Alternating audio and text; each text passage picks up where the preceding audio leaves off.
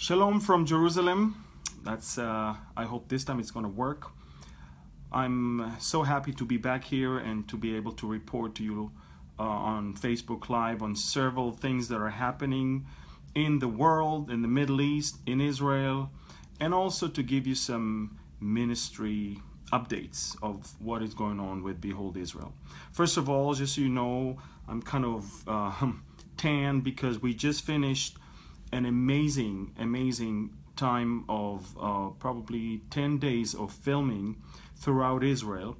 We filmed in 8 different locations, Bible studies on location of almost 1 hour Bible study each, and the Lord has truly blessed. We had so many amazing encounters with God, and it was really a blessed time. And the people that were with me, most of them are on the way back to the US, and some are still here. And thank you for your prayers if you remembered that project in your prayers, because it was a great success. We're going to start now the grueling process of working on those messages and editing them, and eventually by March, I believe, the Israel Unveiled Volume 2 will come out. Also exciting news, you can get from us an email, a weekly email update, if you only register, if you signed up on our Facebook page of Behold Israel or my own Facebook page. There is a button called sign up. Just sign up, get an email and verify it, and you'll get every week a summary of all the stuff that I reported throughout the week. And I believe that that will bless mostly people who aren't into Facebook or YouTube or stuff like that. Everything will be within that body of that email. So I'm excited about that. Don't forget to sign up on Facebook, or send us your email address and your first and last name to info@beholdisrael.org. All right, let's get to business. First of all, I would like to report what's going on in the Middle East. First of all, there was a very tragic event that happened a few hours ago off the coast of Libya. 2 boats full of immigrants actually drowned or sunk, and we have more than 240 people that died just a few hours ago, and it is extremely sad, and they're still working on trying to recover more bodies right now. But that brings the death toll to over 4,000 people that died in the attempt to go from Libya and from Northern Africa all the way across to Italy and enter into Europe, and that is a staggering number. So remember in your prayers these people and their families. Another thing is, it's been a while since we talked about what's going on in Aleppo. I mean, the whole world attention was shifted by the media who works for the establishment. And the whole attention was shifted to Mosul in Iraq, and they're trying to tell you that they have great success and everything's going on well there. I've been reporting for the last few times already that things are not going well there at all. However, while all of that happened, we see that in Aleppo, the largest city in Syria, Aleppo is much bigger even than Damascus itself. In Aleppo, President Putin pulled the brakes and stopped the heavy bombardment for the last 10 days or so, which we believe might be under the pressure of the West, or fear of sanctions, or maybe to just regroup and let the aircraft carrier Admiral Kuznetsov arrive, and it indeed finally arrived right now. And maybe once they will get their act together, they'll resume the attack in Aleppo. But in the meantime, the moment the Russians stopped backing the Shiite assault on Aleppo, the Sunnis were immediately able to hit back, and they hit back really hard over the last couple days.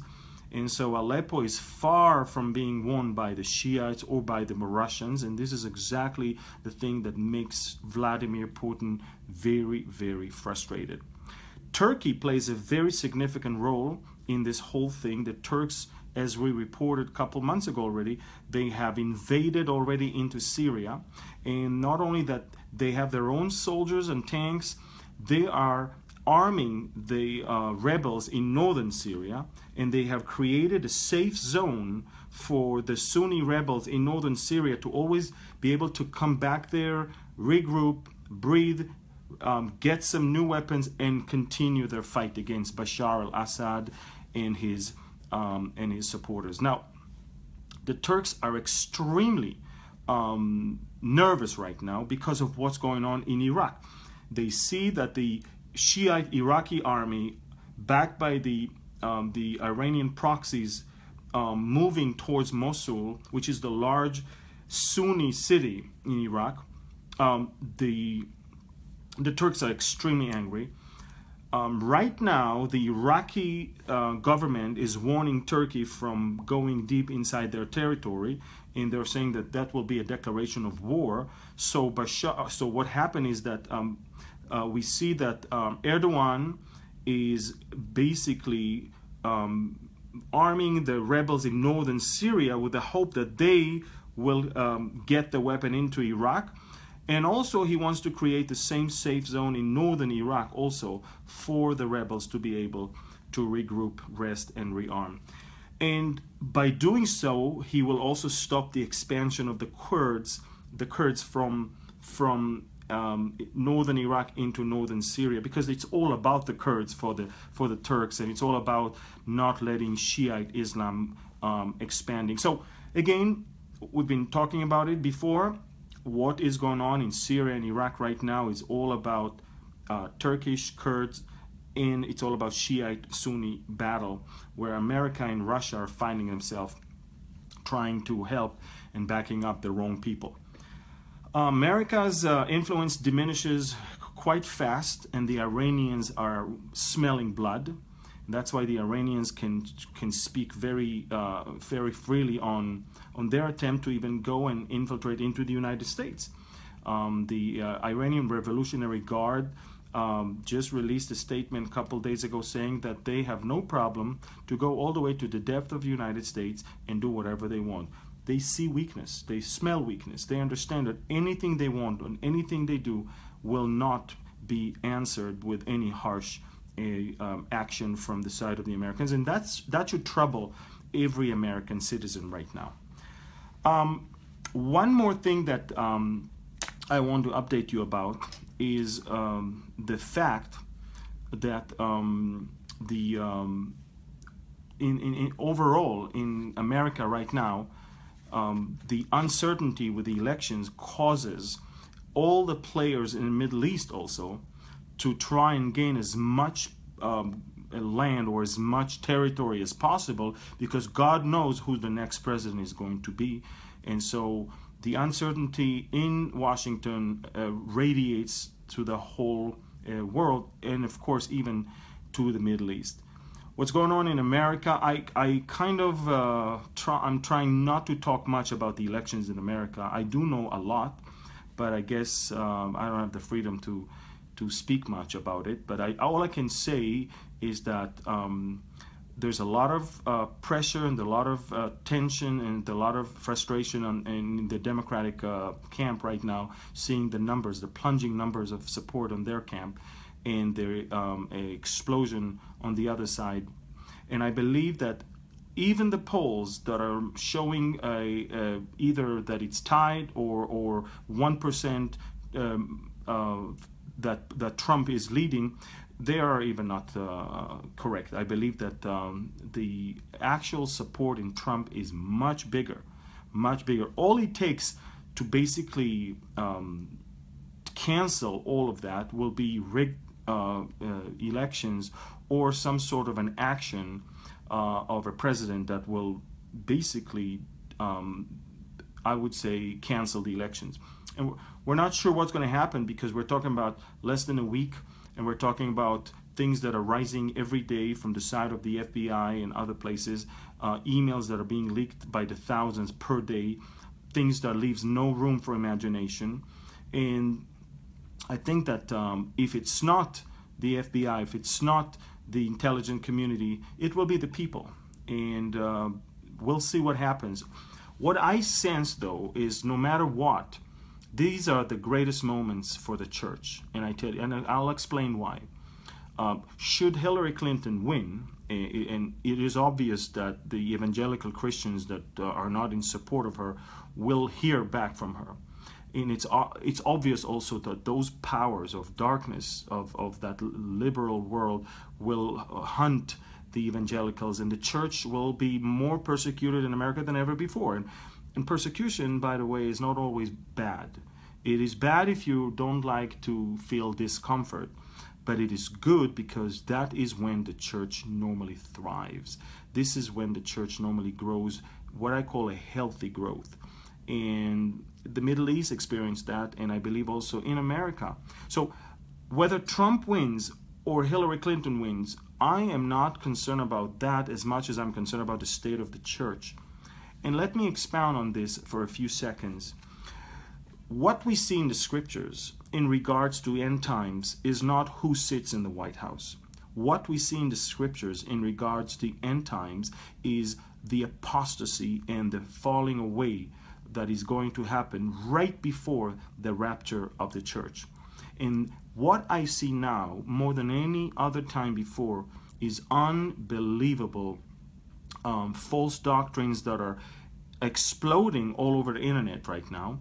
One of which caught my attention because many people are writing to me about Matthew 24, Luke 21, Mark 13, and what do I think about this whole theory that everything has been fulfilled already in 70 AD, and that's it. It's called basically Matthew 24 unpacked, in that it's all done. There is no hell, there is no heaven, there is no rapture, and all people are saved. And I've been watching that online, and it is so terrible to see people that believe in such heresy and in such false doctrine, because the Bible is so full with thousands of verses, not only that speaks of the rapture, speaks of heaven, speaks of hell, and speaks of the fact that not all people are saved. Unfortunately, what we know is that God wants all people to be saved. He never created them already destined to hell. But unfortunately, as we know, and as the Lord knows in His foreknowledge, not all of them will be, not all of them will choose it, not all of them will be ready. And this is the tragic thing. When you have people trying to tell others, hey, all are saved, hey, there is no rapture, hey, there is no hell at all, everything has been achieved, the victory is once and for all, and therefore humanity is saved. When you say that, you cause people not to be prepared. And that is, I believe, from the pits of hell. In fact, and when I read in Matthew 24, the whole account, I have to remind myself what is written towards the end of that account. We clearly can see the call to get ready. We see in Matthew 24, he says in verse 42, "Watch therefore, for you do not know what hour your Lord is coming. But know this, that if the master of the house has known what hour the thief would come, he would have watched and not allowed his house to be broken into. Therefore you also be ready, for the Son of Man is coming, and at an hour you do not expect." You see, he's not talking about season. He's talking about the hour. And we have to remember in verse 34 and 36, it says, "But of that day and hour no one knows, not even the angels of heaven, but my Father only," Jesus said. "But as the days of Noah, so also will the coming of the Son of Man will be." So we must understand, we know the times, we know the seasons, but no one knows the hour. And therefore we have to be ready. We have to stand on guard. And the last thing that he says is in verse 46, "Blessed is that servant whom his master, when he comes, will find so doing." In other words, we need to be on guard. we need to be ready, and we need to be found serving the Lord. Nothing else. It's not about Trump or Hillary. It's not about, who sits in the White House or in the Kremlin. Now, yes, we have tons of beautiful prophecies that are helping us to understand the times and the seasons. But we have to stay on guard. We have to be ready, and we have to be found. When he comes, we have to be found, what? Serving the Lord. See, let's face it. If everything has been achieved in 70 AD, what's the whole idea of Israel returning back to their land? I mean, is God going to do anything with them at all? What is the whole idea of Jerusalem back in our hands? What is the whole idea of all the nations of the world are rising in order to destroy Jerusalem, or in order to somehow take Jerusalem away from us? Which, by the way, leads me to a beautiful thing. I always say that God has a sense of humor. How about that? Of all the people in the world, the person who found the oldest copy of the Bible, the Dead Sea Scrolls at Qumran, he's not a Christian, and he's not a Jew, he's not evangelical, and he's not Orthodox or Catholic. We're talking about a Muslim. A Muslim shepherd, a Bedouin shepherd, found the oldest copy of the Old Testament. And so, isn't that a sense of humor? Now, let me take it even beyond that. Just on the same week that UNESCO was somehow getting a decision that completely disconnect Jerusalem from Jewish heritage, the Temple Mount from Jewish heritage, we discover two amazing things. One is a papyrus that goes back to the 7th century BC, way before Islam was even a thought. And in that papyrus, this is, so to speak, an invoice that speaks of wine delivered to Jerusalem while it's in the hands of the people of Israel. Isn't that amazing? And if that's not enough, you say, yeah, but that's Jerusalem. It's not the Temple Mount. Well, let me tell you something. We just released an information a few days ago, 2-3 days ago, that in an excavation in an ancient mosque, a mosque in the city of, it's a village called Nuba near Hebron. We found there an ancient inscription on the floor that says the following thing. It says that the Dome of the Rock, where we have that golden dome today, is actually where, and then they say Beit el-Maqdas. In Arabic, Beit el-Maqdas is what in Hebrew Beit HaMikdash, which means the temple of the Jews, the house of temple. Isn't that interesting? The Muslims themselves admit that that dome is situated on just the location where the temple of Israel used to be. And I don't know if you know that, but I learned also in the last few weeks that during the first phase of Islam in Jerusalem, in the very first years, we are talking about religious rites that were held inside the Dome of the Rock compound that basically imitated the ceremonies conducted in the Jewish temple. Believe it or not, what they did, they imitated that which the Jews did in the temple in Jerusalem. The people who conducted those ceremonies would purify themselves, change their clothes, burn incense, anoint the rock with oil, place certain curtains around the foundation stone, and those worshippers would wear ceremonial clothing and use incense burners over the foundation stone. These actions teach us that Muslims saw the Dome of the Rock as a continuance of the Jewish temple. You see, what they did, they said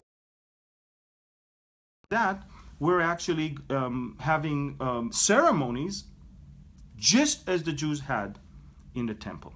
Isn't that amazing? And so, you know, God, in the Word of God, it says that truth shall spring out of the earth. And I always tell people, you can suppress the truth as much as you want. You can just push it away. You can say it's not true, but God's word is true, and God's word will stand when everything else will pass away. And so, you know, I cannot understand those false doctrines of everything has been already achieved in year 70 AD, when it's all about future. The Jews have to return to their land. As Jesus said, that fig tree must bloom again. In Hosea chapter 9 verse 10, Israel is the fig tree. And so we see that the return of the Jews to their land is a significant milestone in Bible prophecy that basically talks about all the other things that should happen. And then people are writing to me and asking me, well, what about what Jesus said, that generation will not pass until he's going to come back? Well, that's an interesting question. First of all, I'm not an expert, but I want you to know generation is not 40 years.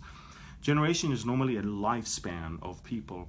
And throughout history, in the very early ages or days of the world, people lived more than 900 years. Now the average age is roughly, or average lifespan, between 70 and 80 years.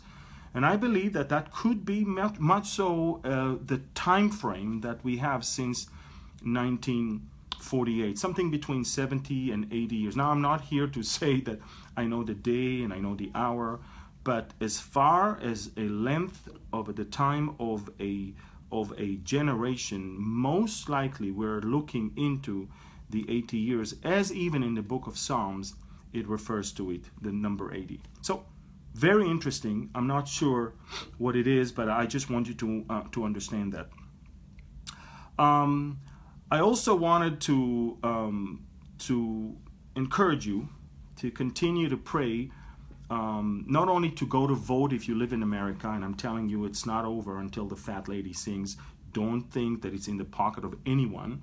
You go and you vote and you do the right thing, and don't vote just for somebody's character. Vote for the unborn, vote for the Supreme Court, vote for family values, vote for Israel, and vote for America. And these are the biblical values that should guide you as you go to vote in just a few days. But for the rest of the world, I just shared a message that I hope you were able to watch it on Europe getting ready for the Antichrist to rise. I spoke of the Vatican, and of course I spoke of how I believe a political leader will rise from Western Europe, and right after Ezekiel's war, he will be the one who will introduce peace. And Europe indeed is ready, and you can find that message on YouTube, on Jan Markel's Olive Tree Ministries website, as well as on my Facebook. But I'm very encouraged, because wherever Satan tries to do something, there's always the people that God leaves as his remnant. And I just finished yesterday a message on Mount Carmel with Elijah and those that God left that did not bow down to the Baal. And I'm encouraged because I'm invited to speak not only in England, but also lately I received invitations to Croatia, Germany, Norway, France, and more. And the reason why I'm so happy is because I believe the closer we get in the darker Europe gets, the more the believers are getting active and thirsty and hungry to hear the word of God, and then more people out there that are willing to listen.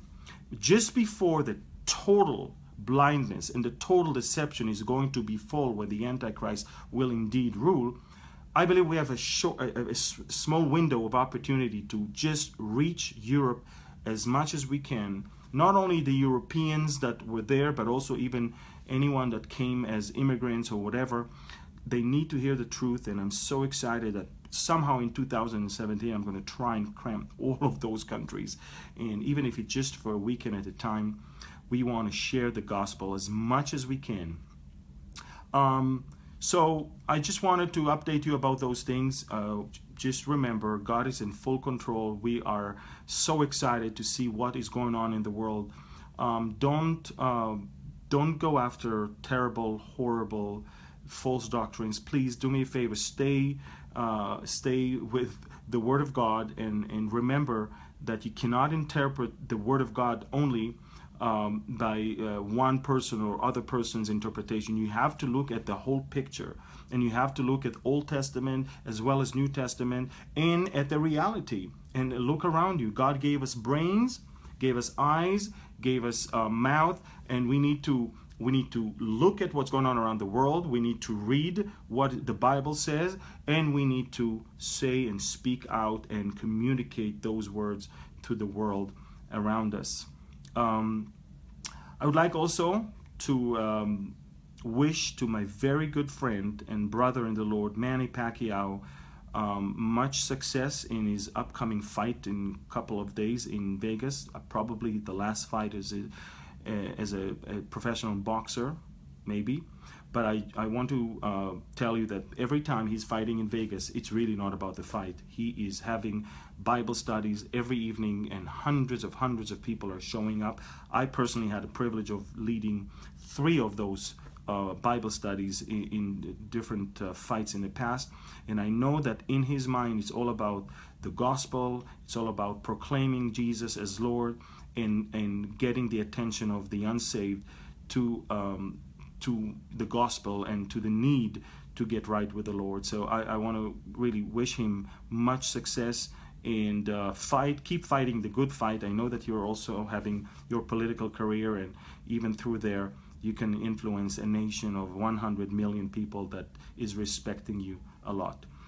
All in all, a very tense week is ahead of us, and for the American people, I want to encourage you not only to go to vote, but also stay positive, and remember the church is actually thriving through crisis and through persecution. So we need to just pray that throughout this whole thing, all that is going on right now, the name of Christ is going to be praised and glorified. And and I'm here in Jerusalem. Jerusalem is quiet. Jerusalem is beautiful. Jerusalem is very peaceful. And we know that the times will come. It won't be so. And we'll be out of here when it happens. But until then, I want to encourage you to come over. And see and behold Israel and see what God is doing. And this will change your life completely. I want to continue and urge you not only to come yourself, but on my heart, God really put young adults, those people in colleges and in universities that are given to the world horrible deception, and that is teaching them to hate Israel, teaching them false things about the Bible, and of course about what's going on around the world. And I just hope that if you're not able to come, at least somehow help someone to come in that age group, and so they will be grounded in the Word, and they will be opening their eyes to see what really is going on, and their faith will be so stronger once they get back. And once they get back, not only that they will be stronger in their faith, but they will be communicating that in a much more powerful way back home in their universities or colleges. So keep praying about those things, and keep praying for your nation, Americans, because it's not over, and we're going to have great things ahead of us. But I do want you to understand this week will be ugly, very ugly. There will be some very bad things that are going to surface from both sides, and you just need to stay focused, because this is the work of the enemy to divert you from what is really going on. So just stay focused on the biblical agenda and platform, and just go to vote. And spend less time in front of TV and more time on your knees in the coming week, and that will really be a much better thing to do. So remember, the world is moving forward. God's plan is everything falls in the right place, and all that we see around us should cause all of us to be greatly encouraged that things are in control, and that our hope is really not in this world. And our blessed hope, the return of Christ to take us, is really at hand. So let us watch what's going on around, and let us keep our eyes up, lift up our heads, for our redemption is indeed drawing nigh. So from Jerusalem, from the city of the great King, from the city that God said, I will put my name upon it, a city that he promised to David and to the people of Israel, from here I send you much love. And because I really want to stay in touch with you, and I really want to continue to connect with us, please sign up on our email updates, just go to the Facebook page of Behold Israel or Amir Tsarfati and click on sign up, and we'll get you that email. Today was the first day we sent the first email blast, and I hope it will bless many.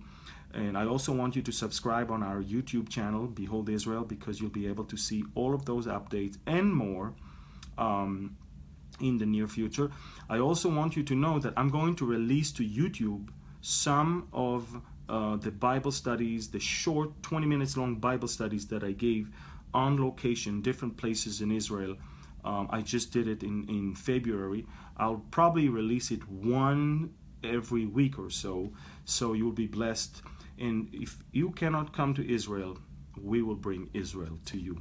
That's my heart. My heart is that people will be blessed by the Word of God, by the people of God, and by the land of God. And so you can behold Israel not only by coming to Israel, but if you cannot make it, I want you to at least behold Israel by watching it from your home. And that will bless my heart. It will bless the heart of God, I believe, to see people learning about His land, learning about His people, learning about those sites, understanding what happened there biblically, and understanding what the Bible says when it comes to the message behind those places. I love you from Jerusalem. Shalom. Keep praying for the peace of Jerusalem. I will keep praying for wherever you are. Keep writing to us. Keep praying for us. And tomorrow evening, I'm returning back home after almost a month of being away and working non-stop without even a day of rest. Tomorrow evening, I'll celebrate the Shabbat with my family finally, and we'll be able to have some good time of taking care of family business. And I am so happy that also I'll be having the privilege of baptizing my firstborn son, Ariel. I've been praying for that for quite a long time, and God is doing the work in his heart. And I'll be also sharing in my own church in Haifa a message on Bible prophecy. So I'm really looking forward to the next 2 weeks back home. And thank you for everything. Thank you for your prayers. I love you all. God bless you, and shalom.